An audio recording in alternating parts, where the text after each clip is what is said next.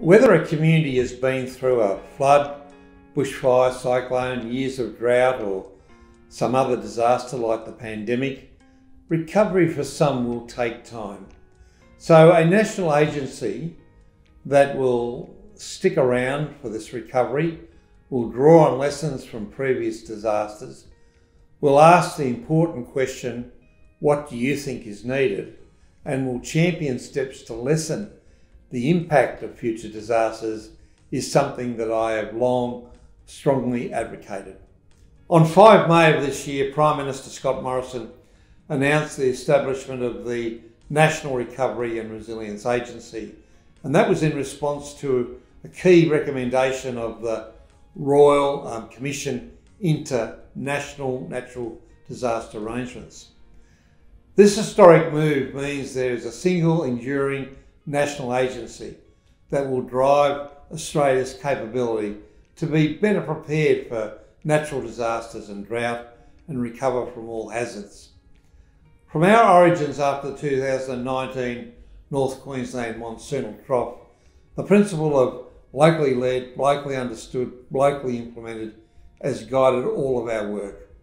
We have staff in every Australian state and territory, and this includes our Recovery Support Officers, or RSOs as we call them, who operate from their agency vehicles. They work closely with their local councils and other community leaders, government agencies and industry bodies. Prime Minister Morrison calls them our boots on the ground and hearts at the table, and they make sure people get the information they need and direct them to the right help and support for their particular situation. The national network is a critical part of our operation. You can't create government policy and services without knowing how they'll play out on the ground and without understanding the people that they're designed to serve, the survivors.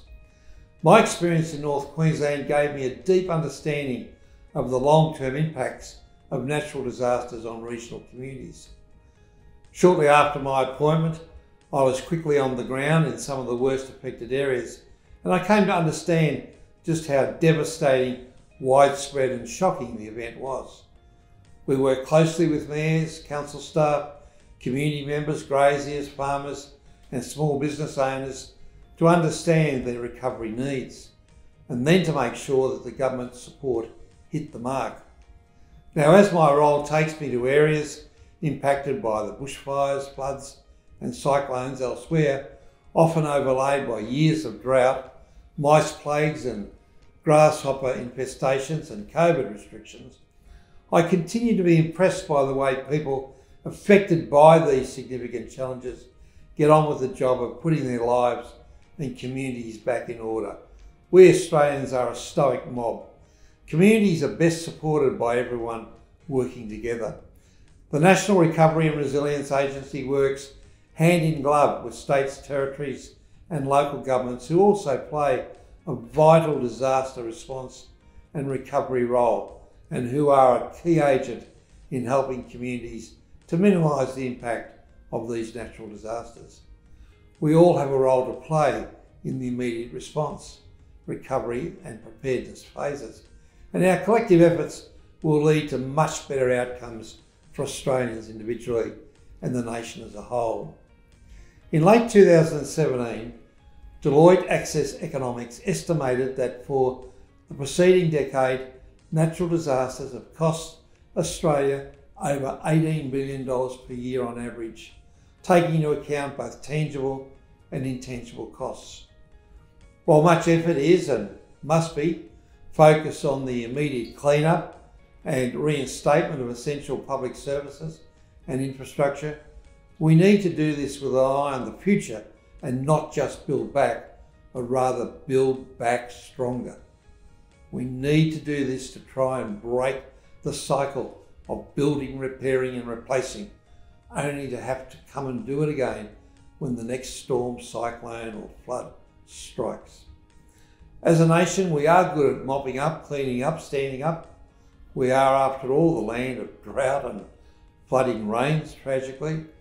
But it is simply not sustainable for the taxpayers and ratepayers to keep picking up the tab.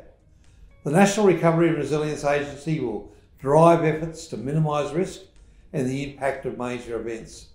It's imperative we do this. The Productivity Commission findings cited by the Insurance Council of Australia reveal that 97% of all disaster funding is spent on the clean-up. 97%, and just 3% on mitigation and being better prepared.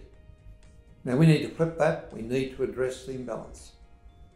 The science tells us that longer, hotter, drier summers and more extreme weather are here to stay. We can never flood, cyclone, drought or fireproof the country, but we can do better preparedness. I know that resilience means different things to different people, depending on where they live. People who have had everything thrown at them across generations don't need a lecture on being more resilient. They don't need more slogans. What they deserve is the support and encouragement to be better prepared. And every level of government has a role to play, together in partnership with the local communities that they serve. Preparedness must be the prism through which local communities plan and execute real fair income strategies that work for them and their particular circumstances. Through the National Recovery and Resilience Agency and other initiatives, the Australian Government is throwing substantial support behind local communities. These are your communities, to help prepare for disasters and to minimise their impacts. However, there are many players in the recovery space, and the Australian Government is but one. State agencies and local government have a key role to play. Mitigation and risk reduction cannot be the work of government alone. The public also must step up. We all share this responsibility. It's estimated that many of us are simply not prepared. We have a generational opportunity to address many of the challenges we face. The responsibility to balance public safety and our expectations of the Australian way of life with what is responsible and possible development is long past due. Now this is going to be a difficult and at times painful national discussion.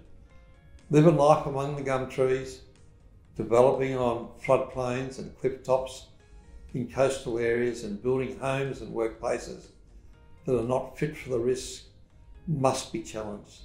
They have to be challenged. This is not an exclusive list. The challenge is how we collectively prepare ourselves for the next disaster while assuring that we support those recovering from the last, because there will always be another major event to challenge us as a country.